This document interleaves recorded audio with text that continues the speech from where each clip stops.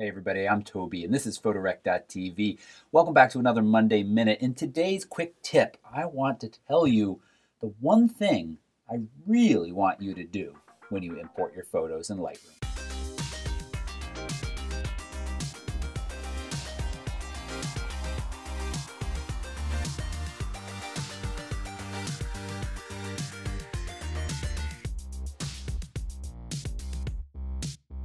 All right, we're going to dive into the import dialog box, and the one thing that I want you to do here is rename your files.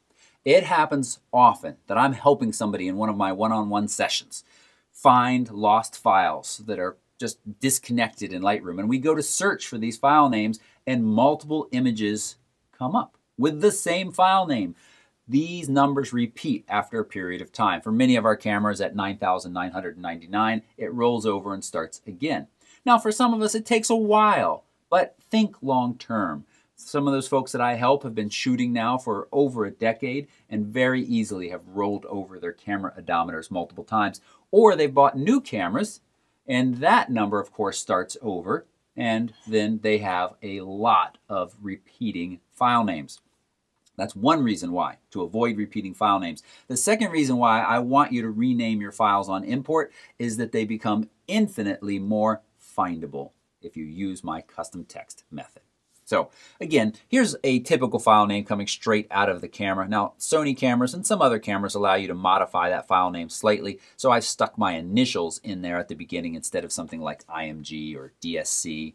But then we just got a number, and it's just sequential. Nothing more than that, and so it's really not helpful information.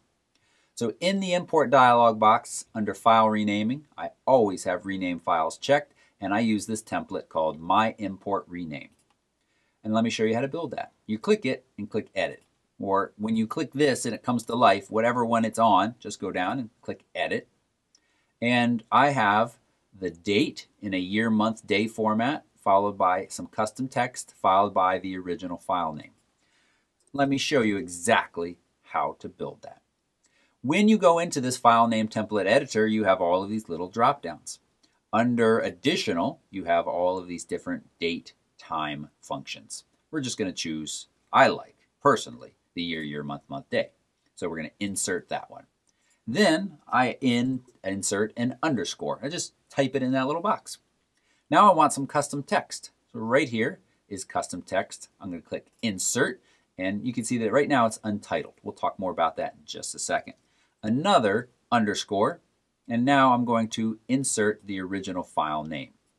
If you don't have a camera that allows you to modify the initials or change the letters here, you could just put in the file number suffix. That's just going to give you the numbers, and it will drop off the DSC or the IMG, which, makes it a little bit shorter. If you mess up like I just did, you can just hit delete to delete that. So we want the file name. We're going to hit insert. Now, there we got our file rename template. Now I can click on this drop down and say save current settings as a new preset. So I'm going to call this Toby's import rename create. Toby's import rename. Now I'm going to click done. Back here on this rename, you might have not noticed this before, but custom text wasn't clickable.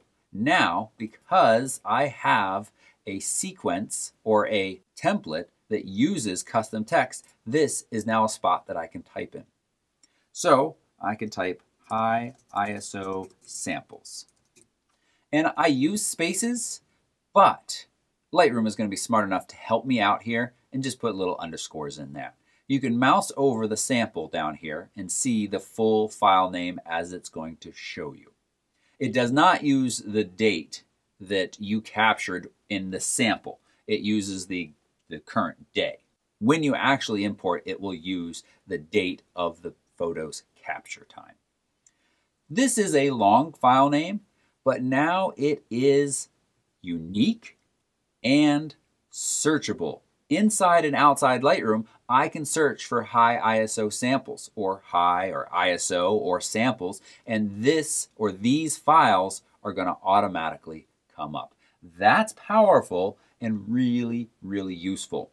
If you keep these file names when you export and upload to certain sites like Google Photos, they're going to also be searchable through those terms. Now, you might look at this and say, well, it looks like you would want to split a group of these and call them Archer, the dog, and then others are the high ISO samples. And if that's the case, if you are working with a backlog of a lot of photos and you want to bring in various photos and not have them all renamed to the same thing, then at this point you could unselect those photos that aren't part of the rename, import, and then repeat that process. There are ways to rename after import. I'll show those in a future tip because sometimes I forget to add the custom text. And then I have a bunch of pictures that just have the word untitled in them. And there is a way to fix that too. That's it. If you found this tip helpful, give it a quick thumbs up and don't forget to subscribe along with hitting that little bell to be notified of future tips, tricks, gear reviews, travel videos, and other stuff. Thanks so much for watching. Bye-bye.